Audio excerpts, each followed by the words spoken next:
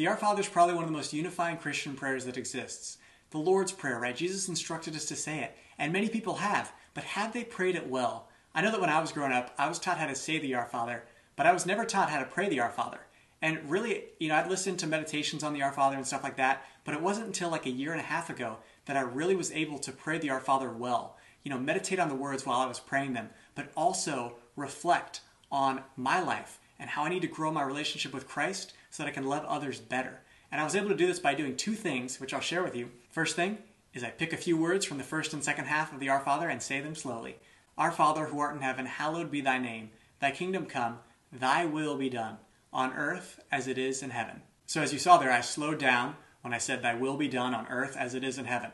And what I do that for is while I'm saying that, I think, oh my gosh, God, no matter what I'm doing, what I'm praying for, what's going on in life, thy will be done. Obviously in heaven, right? But also on earth. So no matter what's going to happen, you already know. So just let me be your servant and guide me so that I can go along with your will and be the man that you made me to be. So that kind of helps me when things are stressful at work or at home or maybe an awkward situation. I can have peace knowing that, gosh, God, your will be done. Just let me be your clay and mold me to wherever you need me to be. And now the second half.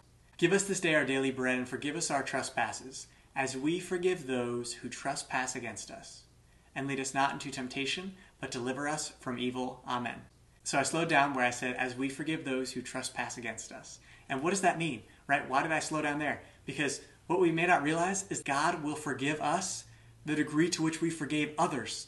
That's crazy, right? God's going to forgive me the degree to which I forgave the person that cut me off, or my coworker who, is gossiping about me, or my family member who, when I came home from work, was a super jerk or something like that. And if I wasn't forgiving to them, how will God be forgiving to me? And I think it's really important because as humans, it's really hard to forgive people. That's something we have to do almost on a daily basis. And a lot of people aren't good at it. But that's why God gave us the Our Father, so that we can, as Christians, stand out and be all right, I'm going to be super forgiving, because that's what Jesus told me to do. That's what Jesus told me to pray for. He didn't just give us these words to reflect on. He gave us these words to actually do. All right, so maybe you have other words that you want to slow down and meditate on while you pray it.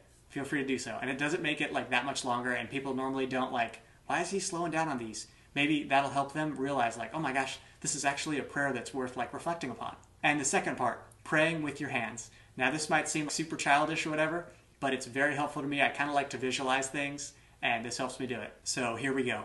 Our Father who art in heaven, hallowed be thy name. Thy kingdom come, thy will be done on earth as it is in heaven. Give us this day our daily bread, and forgive us our trespasses as we forgive those who trespass against us. And lead us not into temptation, but deliver us from evil. Amen. So that's pretty much it, but it helps me visualize it. Our Father who art in heaven, I'm looking up to God the Father. And hallowed be thy name. You're in heaven.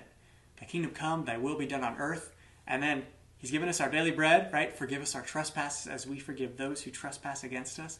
And lead us not into temptation, right? We don't want to be led into temptation, right? But deliver us from evil. Amen. And, when you're in church or something like that, if you're moving all around like this, people are going to be what the heck is going on? So typically what I do when I'm in a situation with other people is I do it really small, so people can't really see it. So it's Our Father who art in heaven, hallowed be thy name. Thy kingdom come. And you don't have to look up if you don't want to. Thy will be done on earth as it is in heaven. Give us this day our daily bread, and forgive us our trespasses as we forgive those who trespass against us. Lead us not into temptation, but deliver us from evil. Amen. We're all different, so different things will appeal to us, but this has been super helpful for me in seeing the great beauty in the Our Father, right? I've really grown in the last year and a half to have a greater devotion and not just go through the words and then be wait, what did I say? I don't even remember saying that. But being wow, I have that peace knowing that your will is going on. It might seem really bad, but you can make great things out of bad. And then help me forgive others. God, give me the grace to forgive others. Sometimes when I'm praying that Our Father, to help me forgive others. So, God is good. Have an incredible day, and God love you.